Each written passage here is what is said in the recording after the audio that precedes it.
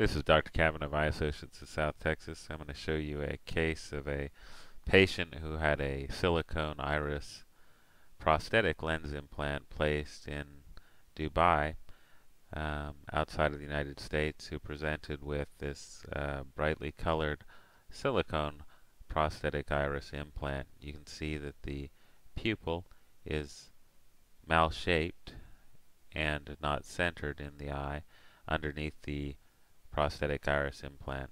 We've already made two paracentesis incisions superiorly and inferiorly, and we're marking a 4 millimeter length along the corneal scleral limbus to give us the final size of our corneal tunnel. We are going to enter the cornea at the limbus with a 2.8 millimeter blade, being very careful when inserting the blade into the anterior chamber, using a controlled type incision so as not to damage the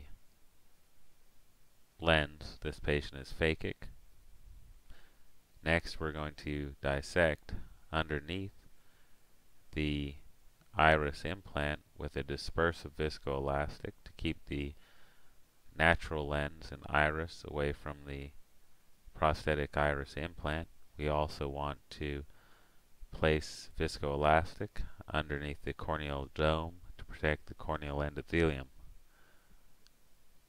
And we're going to come in from both the superior and inferior paracentesis incisions to maximally viscodissect underneath the prosthetic.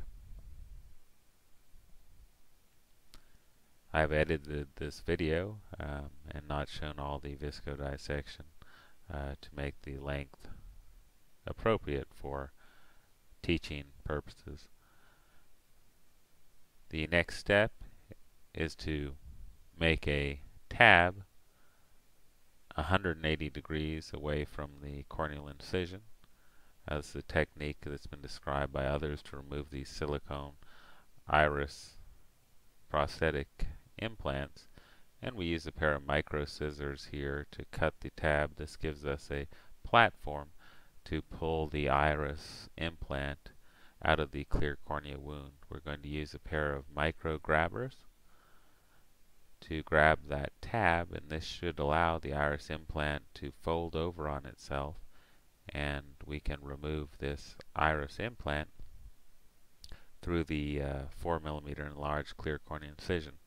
You can see that the iris implant is turning and being removed out of the clear cornea incision.